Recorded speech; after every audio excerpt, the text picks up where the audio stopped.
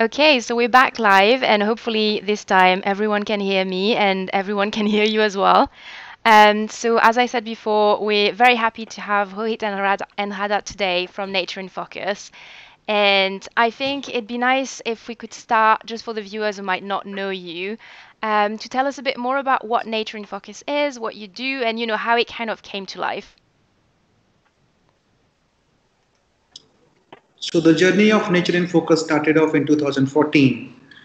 Me and my partner Kalyan, we were discussing about that there is no photographers, filmmakers, researchers, conservationists in Asia Pac where they can discuss ideas, look at how they can collaborate together, look at how we can work on multiple different assignments parallelly.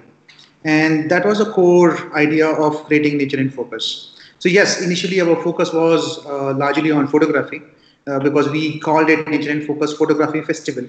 And later everything got changed. So the journey has been very interesting. 2014 we started festival. 2015 we introduced our photography awards. 2016 end we introduced our portal, and this portal is for the ardent voice for the natural world storytellers. So there are a lot of content which has been published here. If I'm not wrong, more than 1,000+ stories which you can find it here. And last year we introduced a film festival also. So that is what is Nature in Focus. That's amazing. You doing lots of different things, and actually, that makes me go to a question that someone sent for you. Do you think a picture is worth 1,000 words, and what can pictures tell us that words can't, and vice versa? I would always say that a picture can say more than 1,000 words. It's all about that emotion which you are able to get looking at the picture, and it tells you a story. So you may need to read 1,000 words or maybe two to find the story, but a one picture can actually tell you the whole story behind it. So obviously, I mean, it does tell more than 1,000 words. Do you have the same opinion as well, Hada? Oh, yes, I do. Absolutely. We spend so much time looking at photographs. We get thousands of photographs. So in each week on a community platform that we have that is called Hive, where photographers come and upload their images. And they vary a simple pretty portrait of like a bumblebee all the way till, feral dogs chasing elephants and, in outside national parks.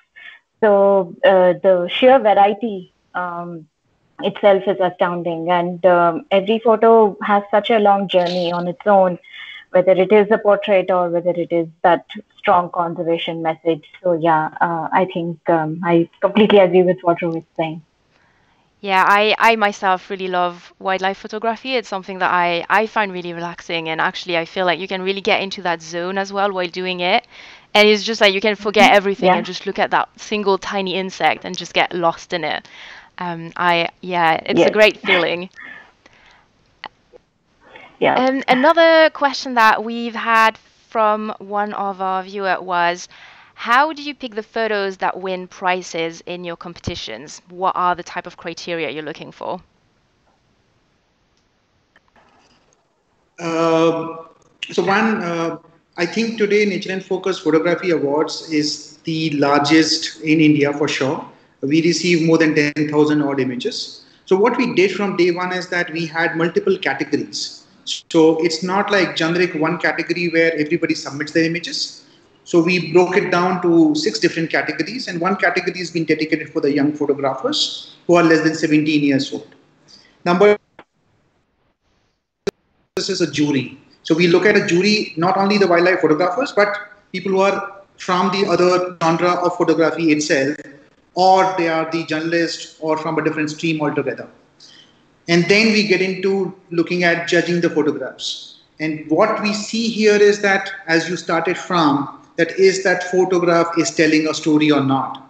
So we focus a lot on the creativity. We look at how people are able to compose their images and that photograph is able to tell us. So those are the very important parts. Yes, natural history plays a role, but for us, creativity, the composition, the thought process plays much bigger role. Radha, please add.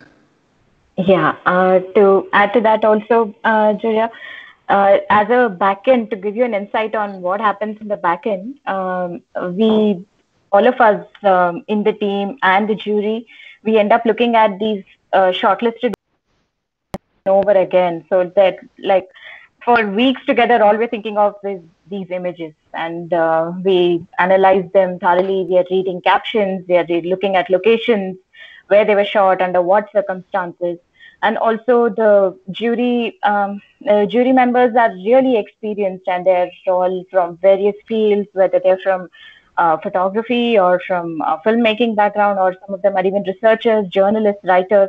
So all of them bring a table when they come to judge these images, and all of them are aware of different issues, and sometimes some issues are bigger than the others, and we have to use our platform, because this is a huge platform. Once you put up a photograph there saying this is a winner, that image has its own weight from there. So we kind of also have to look at all of these varied criteria along with the basic judging criteria that we have.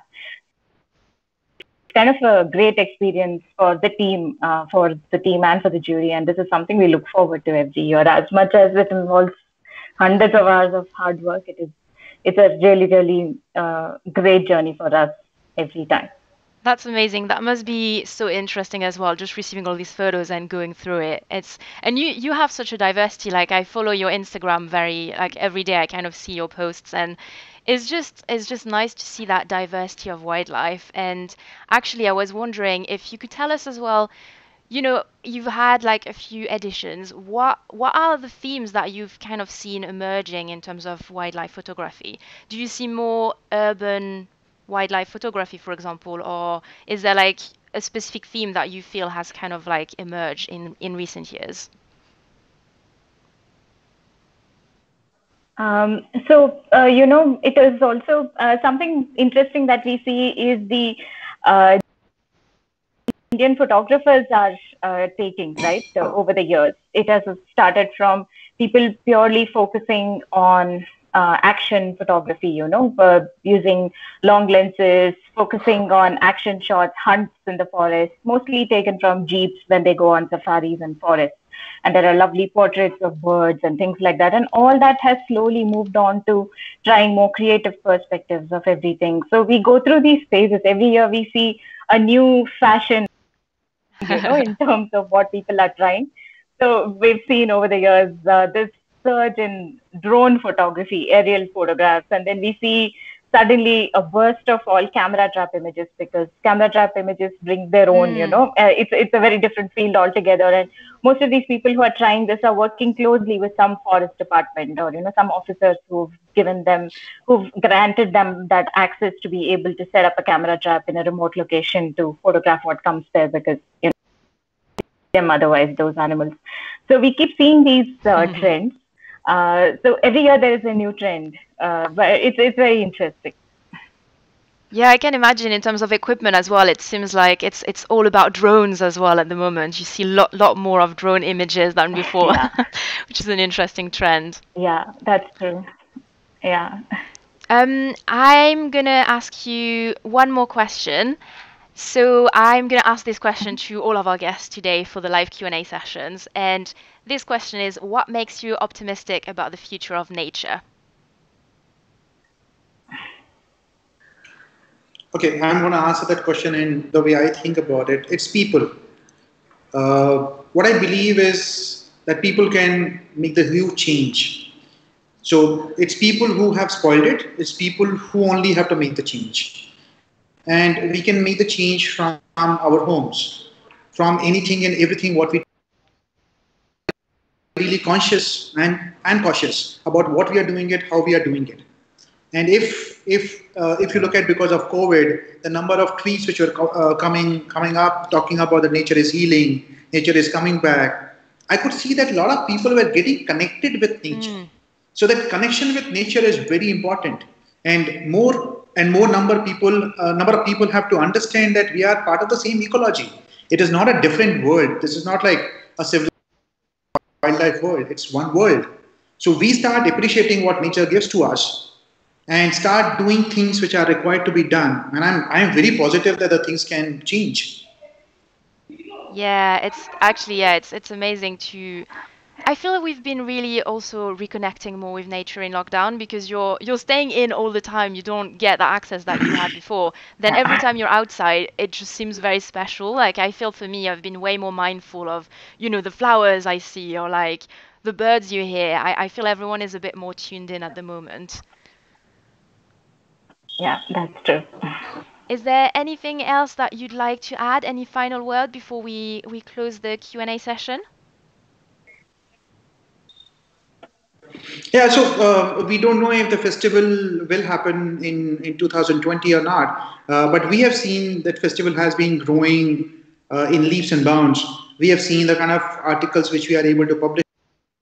And one thing which we realized that the visual narration of any of the things has changed. So earlier we were narrating stories through words. From words, it got into the visuals, which is the static images, and now it has moved to the videos. So that is where we are. So as an organization, as an entity, Nature and Focus, we decided that we need to look at it how we are able to narrate interesting stories of through the films and the videos. So that's a journey which we started very recently. And that's the reason we added the film festival so that we can find a lot of talent from India who have interest towards doing a wildlife filming and making interesting content. And Nature and Focus also is going on the same path to look at how we are able to narrate interesting stories and showcase to the world that the kind of diversity we have, the kind of human animal connection what we have it in India. There are a lot of stuff which is there in India which not aware of it. And we would intend or say we will surely put in a best possible effort to showcase what the real India is to the world with all the work what we do. Amazing. Well, thank you both so much for coming in today. And, for everyone watching, we're going to have the live stream of our own festival tonight at 7 p.m. So just make sure to tune in. The link is on our YouTube channel, so you can just find the video there. And yeah, thank you so much.